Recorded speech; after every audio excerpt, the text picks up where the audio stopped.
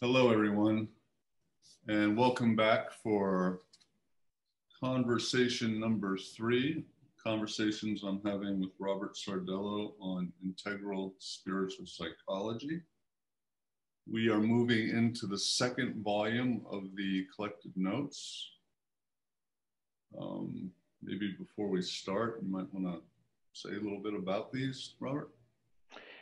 Well, just that in these conversations, we're really, what we do is select a kind of a key chapter in the whole of 500 or so pages, but it's one that's pretty representative of what goes on in different ways throughout the book.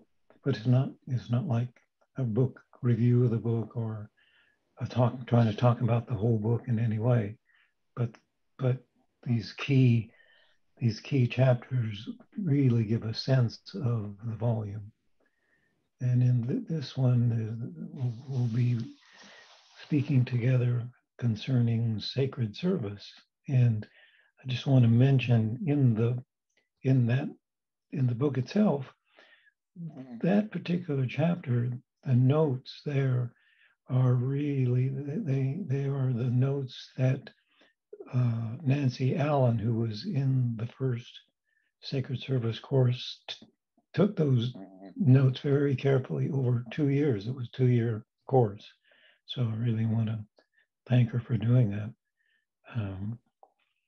Yeah.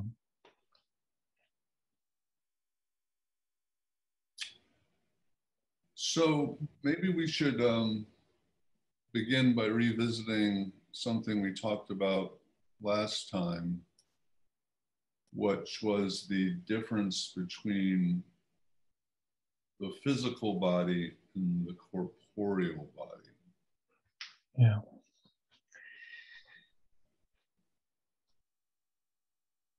So remember that the corporeal body ends at the boundary of the skin and our bodily form. That's the corporeal body. But our bodily experience, is not confined in that way at all. And so that the actual experience, bodily experience, not the experience of the corporeal body, but bodily experience, that takes place through the physical body. And it's of importance. We might quickly go through the basic exercise of the whole of integral spiritual psychology, because it's a way of illustrating this difference. So we always start by going into heart awareness and just relax, and then we place attention at a place at the periphery of the body, the arm or the leg or the side, but right at the edge. But by saying place attention, it doesn't mean, think about it or have a concept of being over there. It means really you can feel inwardly it's really a physical pouring of attention into that place at the edge of the corporeal body. You see? So you pour attention into that place where you're being lightly touched. And that means that attention then is within the physical body, not the corporeal body. And as that happens, then what happens is we begin to feel the physical body as a kind of interior of the body. There'll be a kind of felt vibration in the interior of the body, a kind of movement, and we just stay, and it settles down after a few moments, and then we're in the silence. We're in the pure silence. And then from within the silence, we gesture, that is, we say with our lips the word heart. And the moment that's said, there's a whole reconfiguring again of the inner physical body. And you can kind of feel it move around. And it this time, when it settles, it's as if the heart it awakens, and you can feel this happening. It's the physical heart awakening. It feels a warmth, a radiance, a wholeness, a kind of spherical quality, a sense of the inside and the outside are one. It's not divided so much anymore between, subjective and objective. It's a different realm, the heart realm. So that's the, and so that distinction or that difference between corporeal and physical is key to everything. It's really key. Like in the last time when I spoke of being in this kind of very intimate relation with the little tree outside, it always starts by doing this practice. Oh yeah, when that happens, there's no more like with the tree, but like also with another person when heartfulness. It's more like we're in a field together, and I don't mean a grassy field, but we're kind of in a space that we are. There's no more whatever happens in that space. It's not a matter of going back and forth. It's not like I say something to the tree, hi, how are you this morning? And the tree waves its little leaf and, back and forth. In this field, all of this is happening simultaneously as one. And it's more than a method. It's more than a method. It's just the way we have to adjust in order to be within heartfulness. And then we begin the process of describing many, many different phenomena through the place of heartfulness. And today we're going to, the key phenomena is sacred service, sacred serving.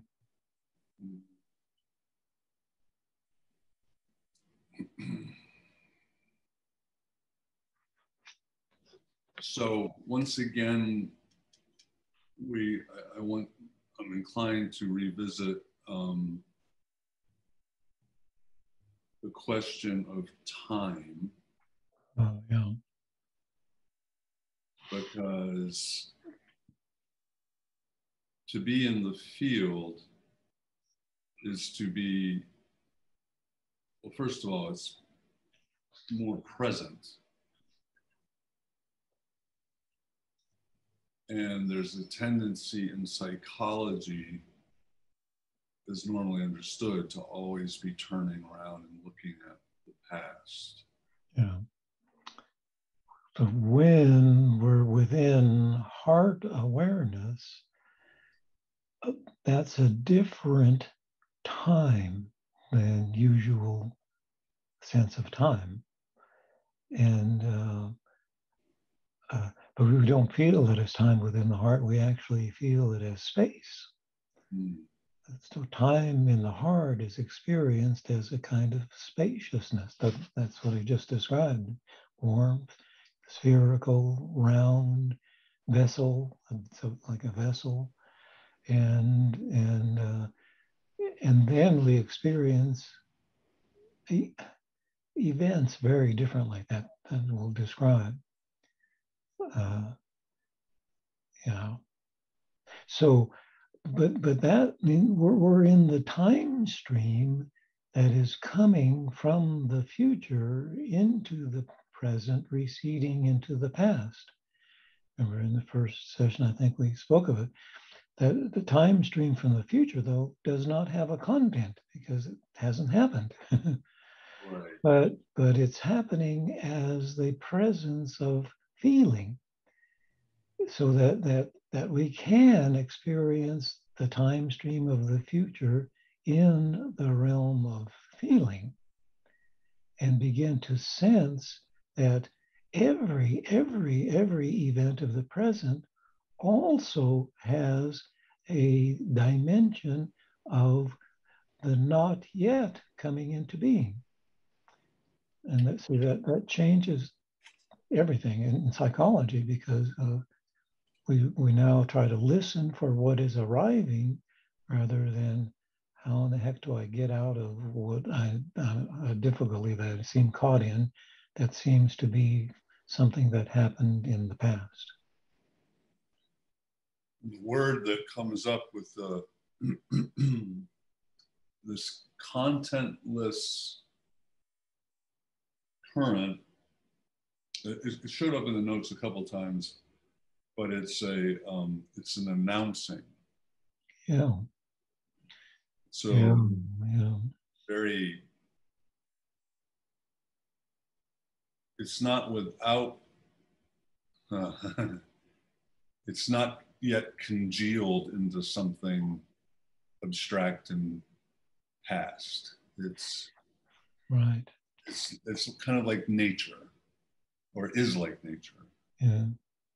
Except for us, that announcement, the way that that's why we have to do, that announcement is always felt as some kind of difficulty happening in our lives. Because it's really saying, well, that way of living is over. That way, and now it's become it's got you in a straitjacket. And it's really not due. I mean, it's related certainly to things of the past. If I might say, I can't seem to find my way into the world, and my childhood was just terrible, and but it's not because of the childhood. It's because it announces itself as a difficulty to begin to try to pay attention, give attention to this time stream from the future. See how totally different than any kind of usual psychology. Because this announcement of the future arriving, that's a spiritual quality. But not spiritual in the usual sense of spiritual either. No, it's not religious. It's not spiritual in the way that one becomes spiritual through, some kind of meditation practice where you leave the body, experience the spiritual realms in some manner, then come back. It's all happening now. And it's all happening here. And it's all happening here. In the earthly world, it is also the invisible presence of the spiritual worlds. Mm-hmm. And it seems to me, well, that's what we offered this sacred service course at the very beginning of the school, and we actually did it. We offered this course for 7 years, and a 2-year course for 7. So it's kind of the key imagination of this kind of psychology. Partly because civilization, in a certain odd way, has become one of service, but it's not sacred service. It's every, most people now, I mean, a great number of people now live in the so-called, work in the so-called service sector. What do you do? I work in the service sector. That does, I mean, it means I do something for somebody else who beyond my company and my boss, that some people need. So the usual sense of service is somebody needs some help. I can provide that help. But that's only a very, very narrow sense of service. And when that narrow sense enters into the helping realms, it actually is not helpful.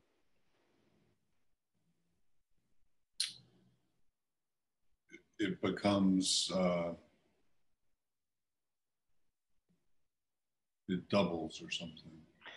Well, it becomes doing something for someone else that tends to perpetuate whatever it is that's done. Because we only understand is, well, here's what you need, here it is, or here's how to do it.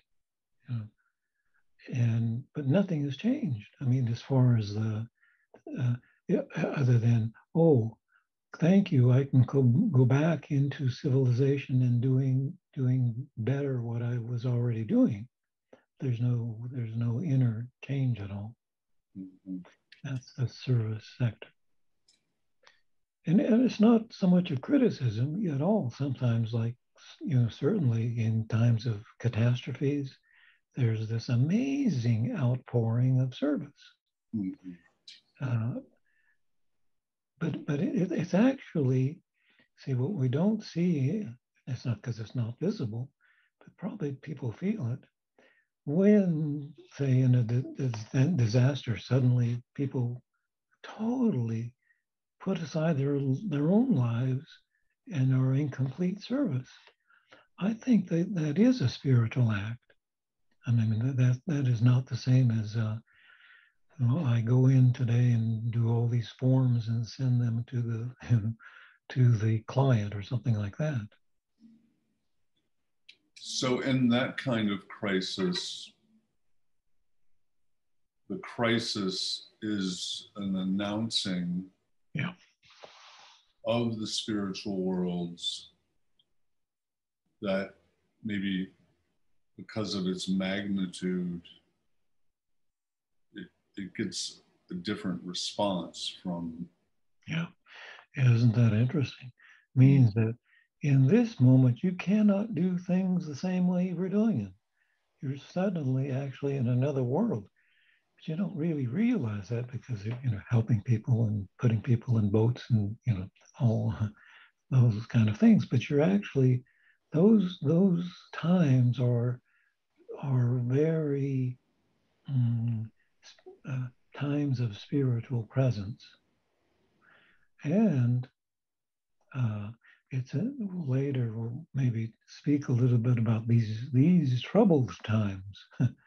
Because they are actually announcing the time of service, sacred service. But we'll get into that. Mm-hmm.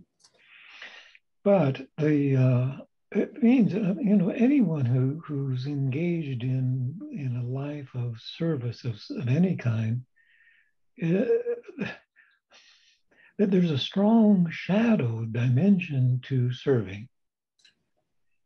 And so that if no inner work is done on the part of those who are servants and servers, then a lot of difficult things happen that are not helpful.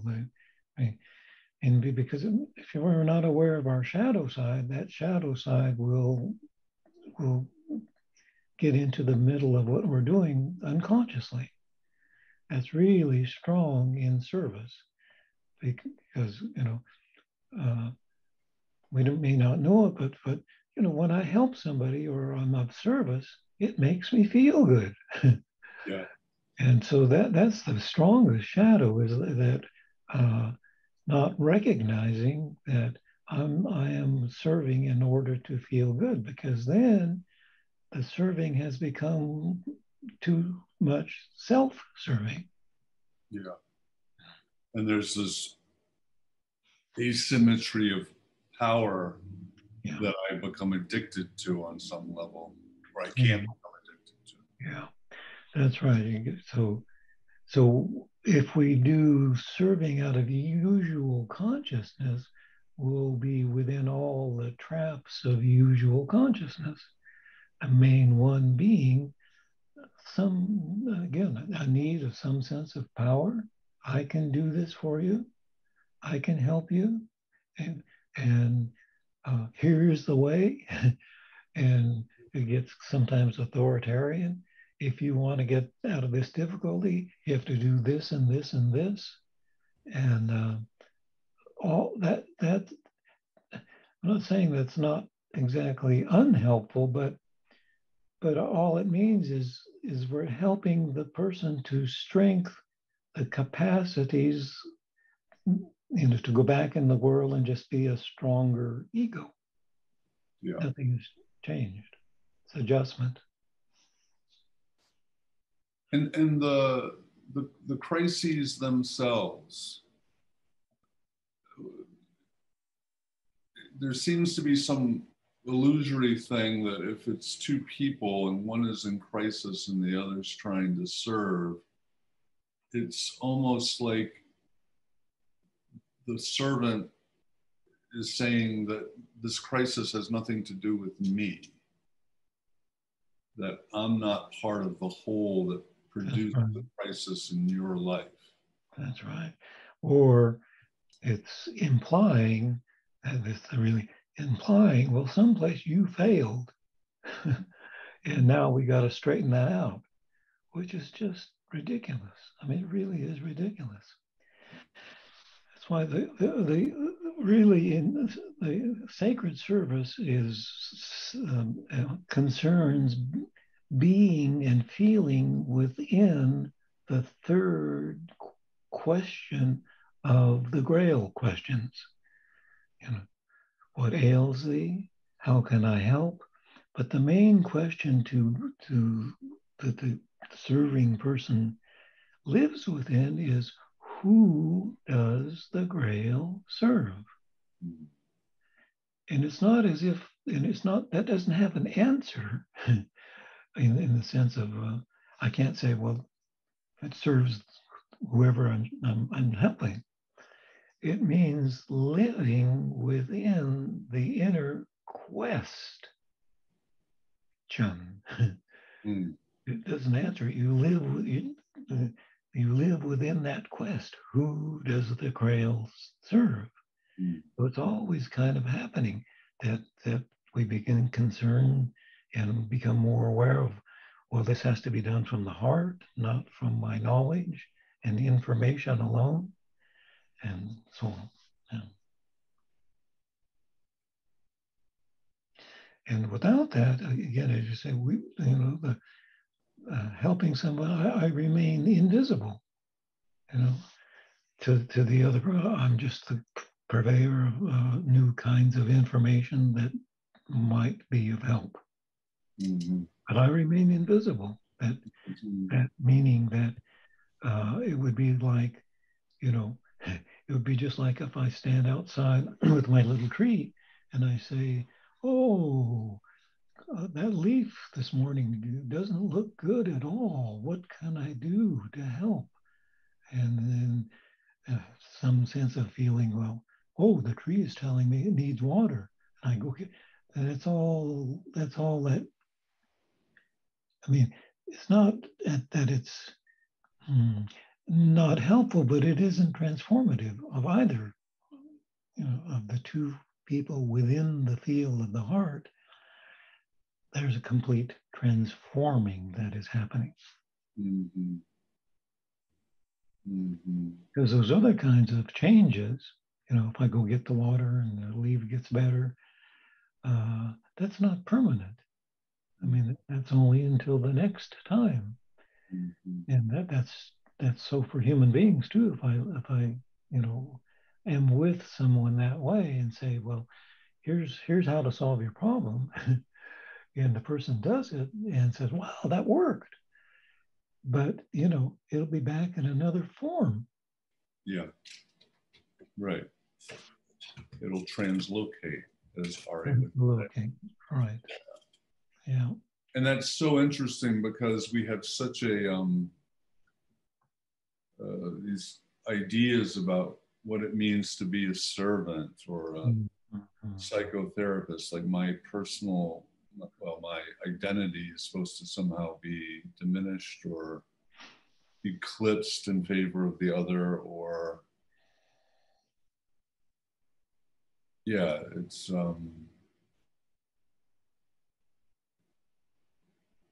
how could there be transformation if only one pole of the field was being transformed? Yeah. So then a kind of slightly different way of saying what you're bringing out is the heart has the capacity, heart intelligence is not the, has the capacity to be with, not just within the event itself, like if somebody's telling you that, well, you know, my father was alcoholic and my mother wasn't ever there, and so there's kind of repeating the events, and out of that somehow we try to, you know, get out of that. But when we're within heart awareness, and there's this sense of something now is trying to come in from the future, that is experienced. The experience of that coming into the future is a sense of there's an interval going on in our being together. It's not just some event, you know, whether it's a speaking of what happened or trying to help or giving advice, those are all events. And I'm not, you know, I have to slow down and be within the heart, because then when the events are told, I can feel the future arriving in the interval, meaning that it's not the event per se, but it's a quality that the heart feels of something that is opening up. It's amazing. It's because it says actually, you know, difficulties are what announce to us in the world the presence of the spiritual worlds. But we don't hear them if we live by emotion alone or by mentalness alone. You can't hear that.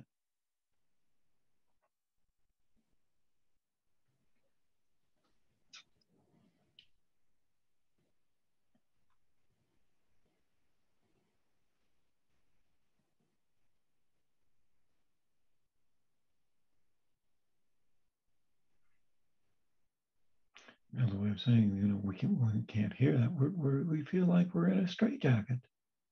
Yeah. I can't, I can't move. Right. And in that interval, there's almost a second announcement Yeah. where you have the crisis, that's the announcement, but then in the interval,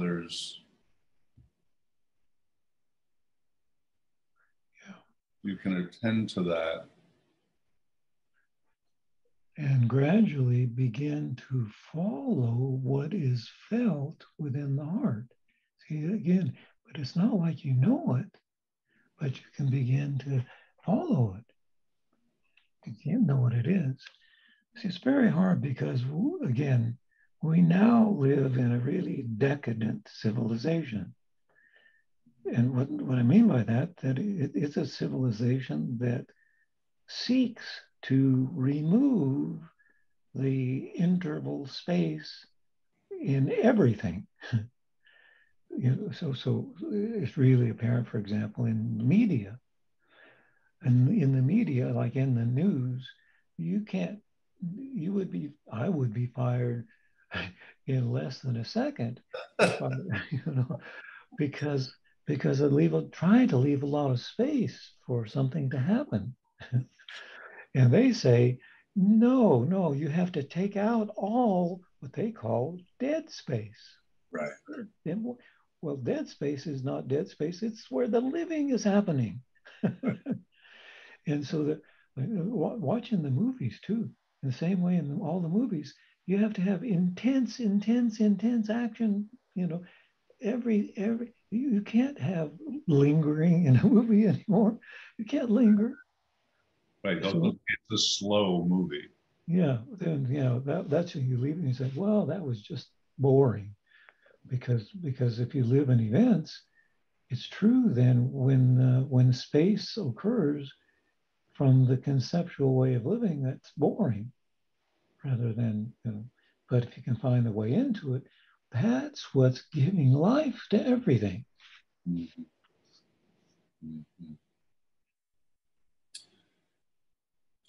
So when we're in the civilization imploding mode, everything is problem, fix it, problem, fix it, Yep, problem, fix it. New problem on the heels of fixing the last one.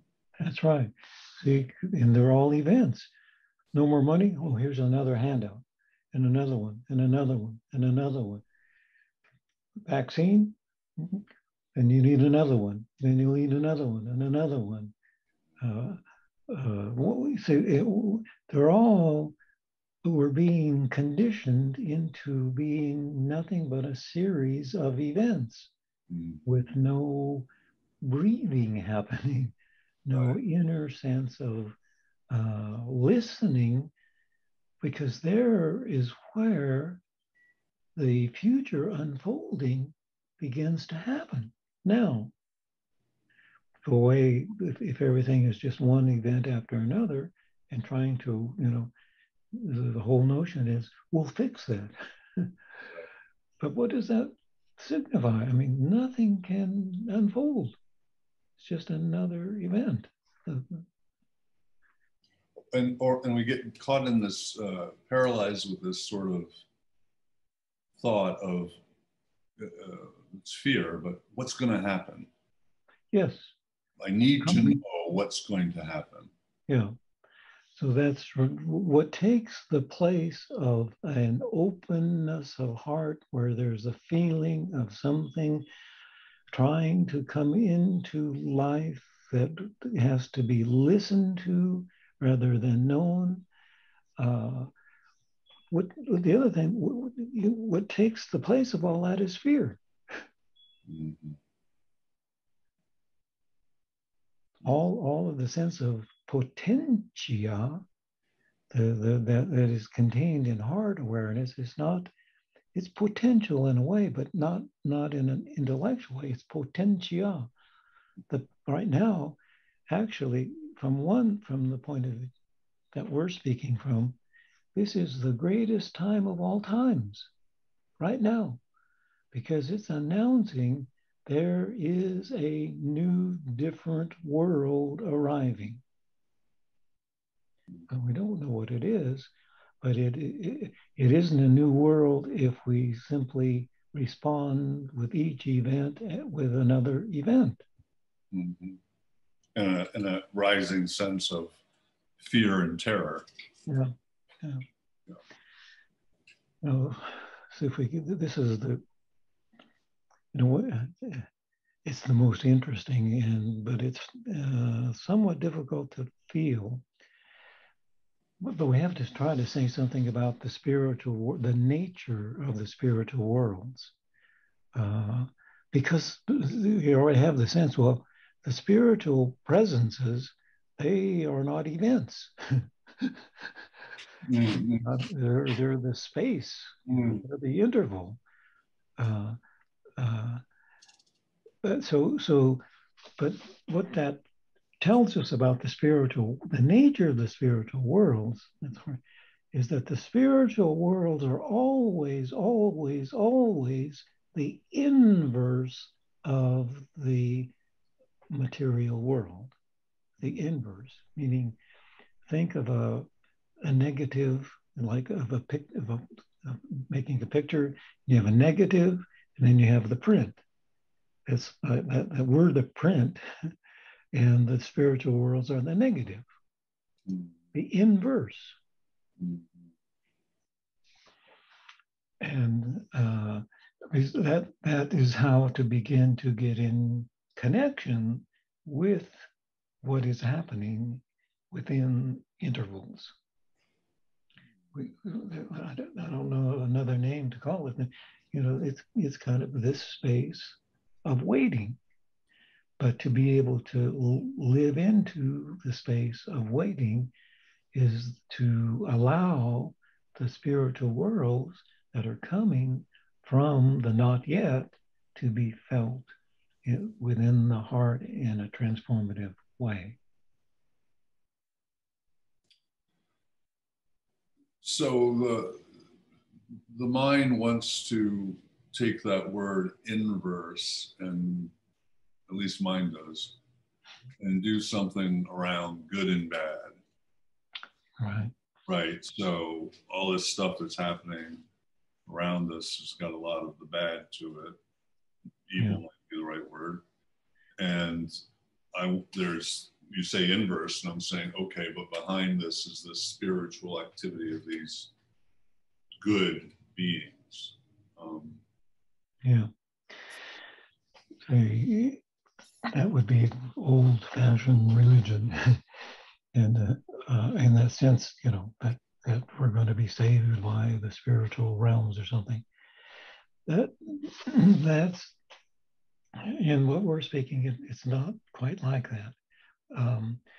If we go back to just people going through something really, really difficult, and grieving, or someone's ill that you take care of, or someone goes through cancer and gets through it, not over it, but through it. And you'll notice always they'll say, I learned so much by going through that. It changed me completely. It wasn't the events that changed you. It was that somewhere in you, as you were going through, there was these moments of a setting aside of the event per se, and then something else began to happen inwardly. Right. And often we don't recognize that until we're through it. Mm-hmm. So the work is, well, how to do that through the whole process. Right. How to be in the field. How to be in the field. Yeah. Again, because it's the field is no thing. It's not a thing. Not.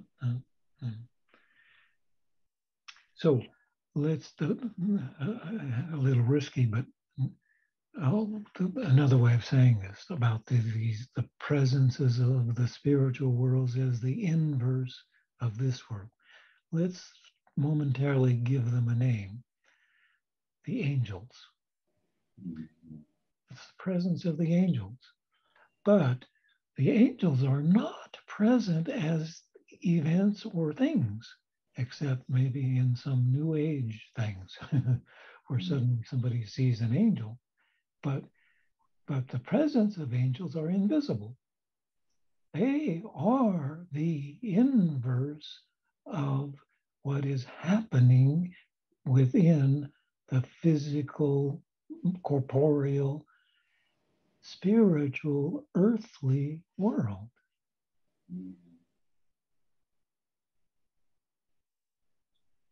But again, we kind of have to really begin to have a different sense of angels, because we think of them as things, as events, as, you know, oh,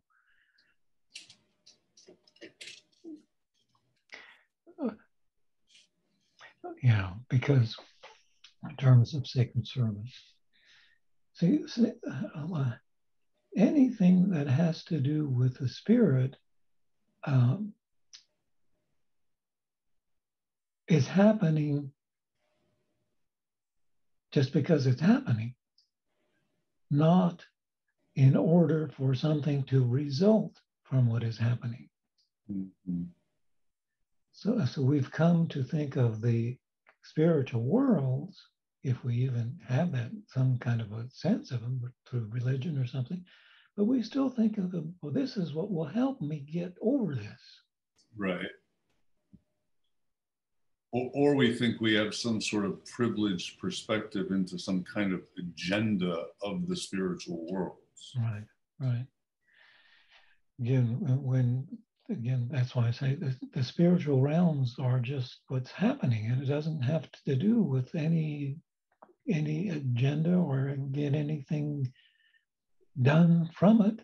It's living within these grand unfolding. Mm-hmm. Mm-hmm.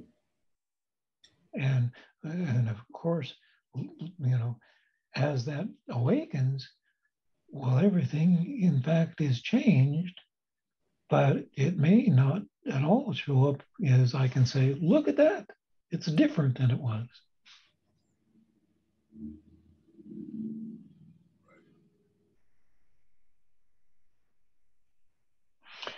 I want to say a little bit maybe about how this works bodily, how it's. I was looking for some things the other day and ran across the series of engravings by Dürer, the 16th century engraver, and he has a whole series of engravings on the book of Revelation, the Apocalypse. And the last image, the last engraving, it's an astounding engraving of it's in heaven, and there are 7 angels blowing trumpets down toward the earth. They're celebrating the new earth, celebrating the new earth. But the interesting thing in the image is that they are all standing in back. The angels are all standing in back of an altar. Yeah. So that means an altar, is the dividing place that says this side of the altar is the corporeal physical world. This side of the altar is the spiritual world.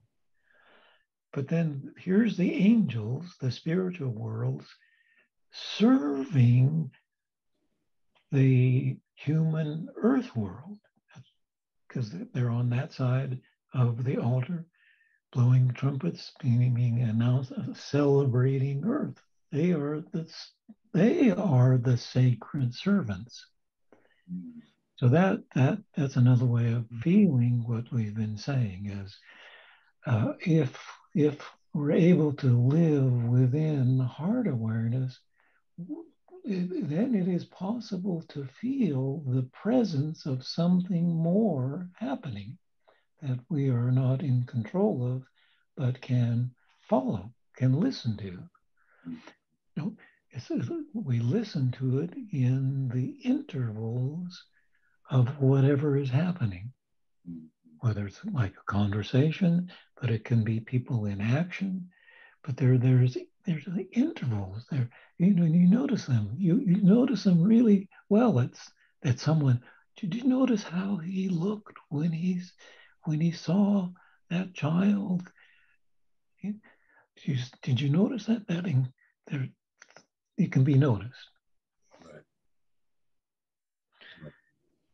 So that's one image, wonderful image in the Dürer painting of sacred service. That in a way, if those people who are in their lives serving, they're serving the servers. That's the answer, not exactly answer, but that's the realm of the whom does the Grail serve? The vessel that is simultaneously giving and receiving. So the spiritual world is serving creation. Yeah. And in sacred service, the servant is the handmaid of the spiritual world serving Beautifully said. So wonderfully said. Thank you.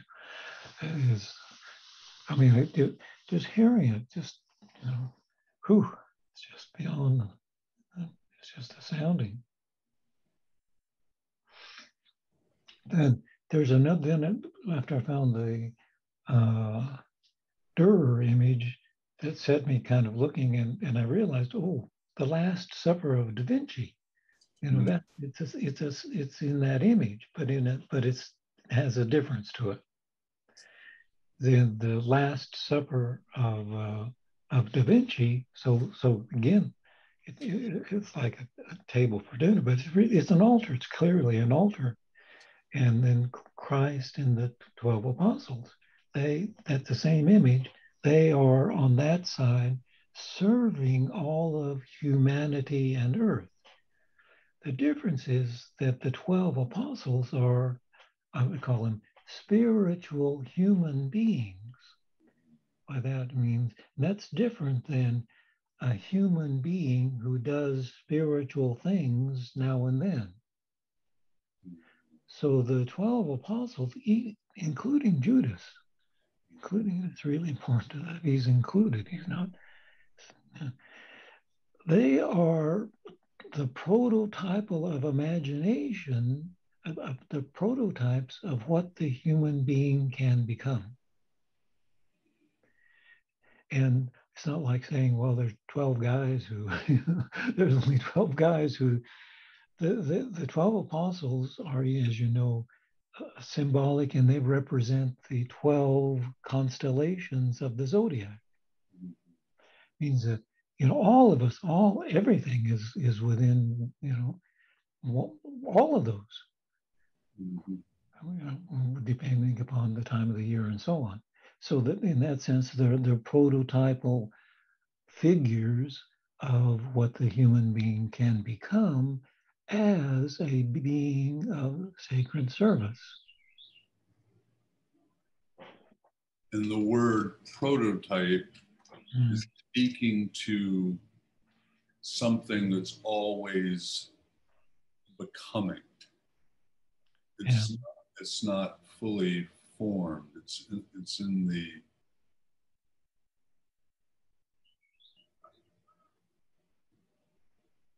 except in the Last Supper, it even shows us exactly what that is. But don't take it religiously. Take it. The center of that table is Christ, and that is the presence of heart. But Christ, Christ is the prototypal imagination of what the human being can become. And the 12 apostles are saying, yes, but we can become heartful beings of service in relation with the spiritual worlds always happening, but it's not a big, it's in a totally individual ways. 12 different modes. Yeah. Really important, because otherwise everyone's going to be trying to stamp one way. Right. Yeah. Yeah.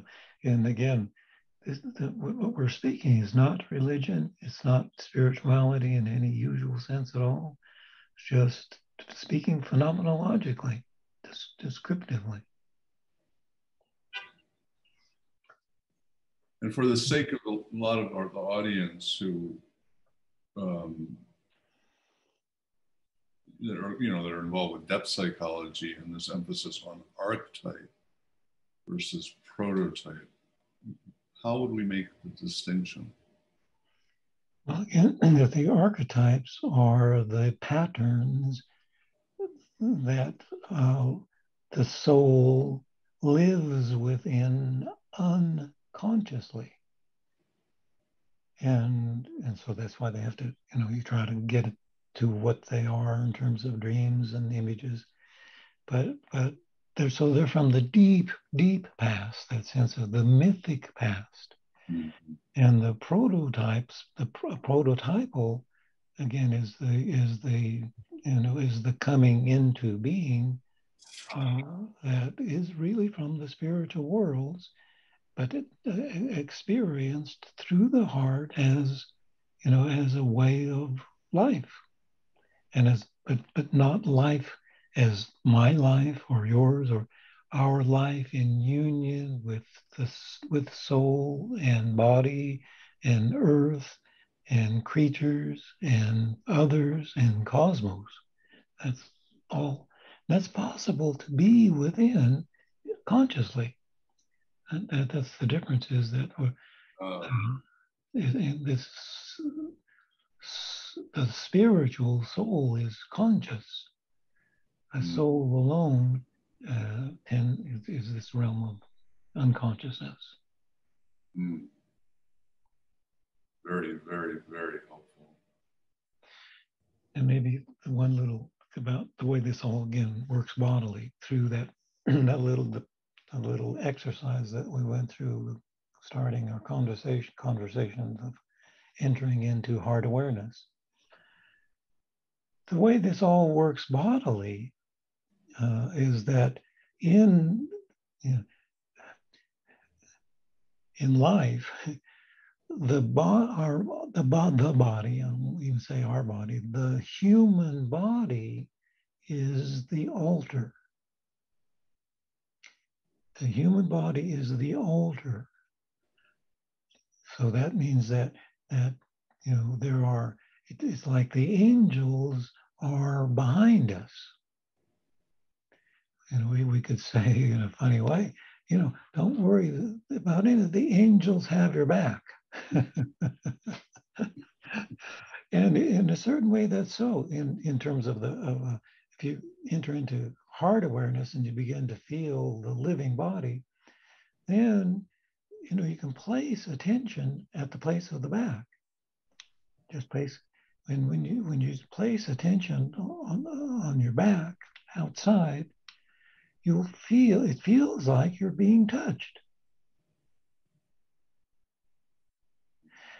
It's much more not at a particular place. The whole back feels like it's being touched, lightly touched.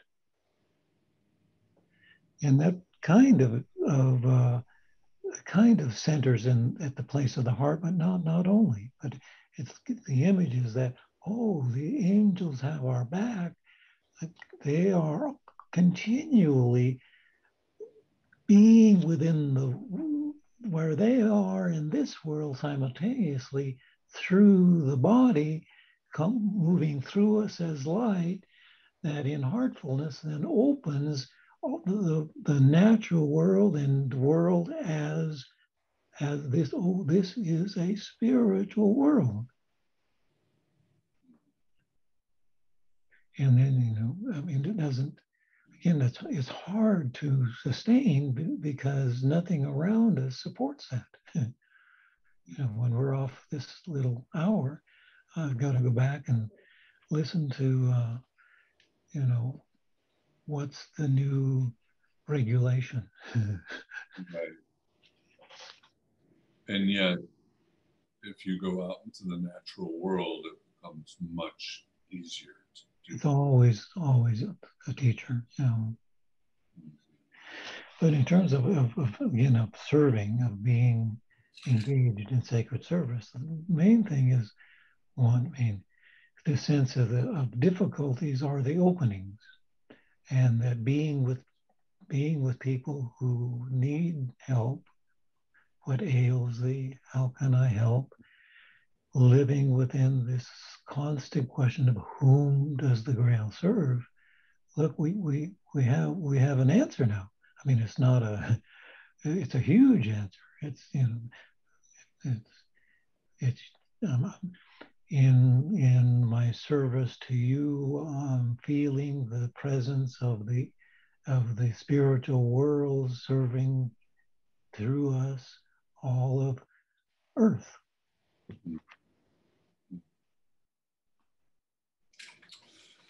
So we've covered a lot of territory again. I don't know if this is this is probably a little premature, but I would like to finish by just naming a being that's been with us this whole time that we haven't mentioned, but this would be Sophia. Yeah. Just introduce that a little bit before we close. Yeah. Again, certainly in the Gnostic tradition, which is just the way of saying those who know by feeling more so than by intellect, and their stories of creation, Sophia is one with the divine God. They're one. But there's a kind of division in which Sophia is separated from the divine creator, and through a whole series of mythic things happen. But Sophia creates Earth.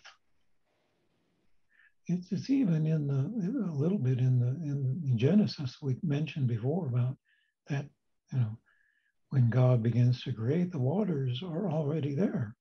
And we've spoken of that dimension of creating happening as the beginning of things coming into form. So thank you. Actually, what you brought is just so crucial, because everything that we're speaking is coming from that aspect, that dimension of creation. That is the feminine dimension, but it doesn't have anything to do now of, there's a feminine, the way that we imagine a feminine deity, because we still imagine the feminine deity as, I don't know, up there somewhere. But it is Earth herself. Sophia becomes Earth. Remember in the Gnostic tale of that, actually, then Sophia is thrown into the center of the Earth and trapped in the center, and she's all kinds of beings, mythical beings, are attacking her, and there are these, that's a way of saying, because they're like events. There are events of pride and self-centeredness and anger and hatred. Those are all the beings that are attacking her. And those, if you think about them, those are the equivalent of just living in events. Right. Trying to prevent the space interval. That's right. Where transformation will occur. Yeah. Well, I'm sure that there will be more to visit with that. It's a whole lot.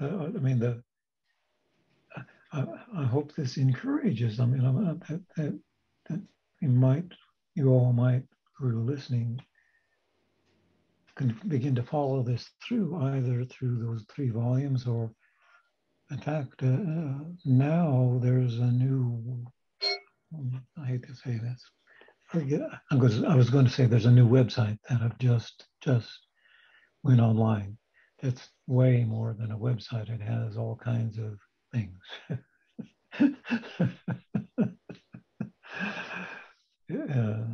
And it's www.rsardello.com. I am so sorry to do that. Just goes with the territory. I only do it. There will be an interval after the event. Yeah, I only mention it if it's really, it feels something helpful. And yeah. All right, sir. Until next time. Thank you, Piers, very much. It was a wonderful, wonderful conversation. Thank you.